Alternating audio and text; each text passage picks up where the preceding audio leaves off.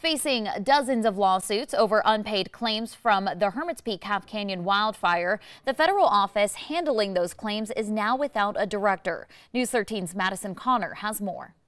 We have received some invaluable feedback. That's the now former director of FEMA's Hermits Calf Canyon Claims Office, Angela Gladwell, who stepped down from the top role Wednesday. Angela Gladwell built this program from the ground up, and it was never going to be easy. FEMA says the roughly year-old operation is now consolidating from 3 offices to a single long-term location.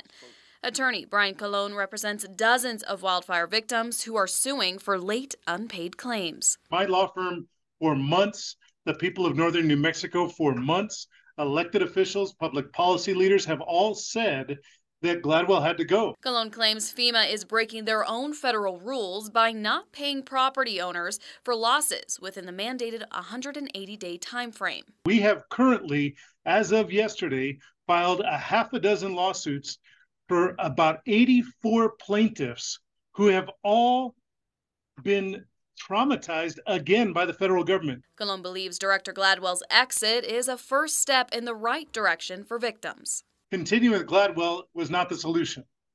At this point, what we want to make sure is that we don't replace a failed bureaucrat with another bureaucrat. We are in the beginning stages of this transition.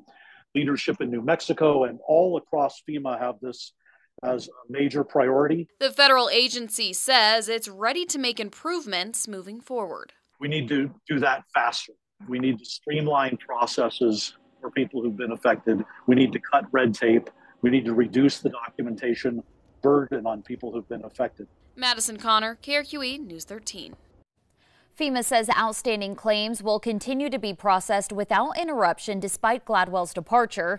So far, the agency has paid out $319 million in claims to those affected by the fire.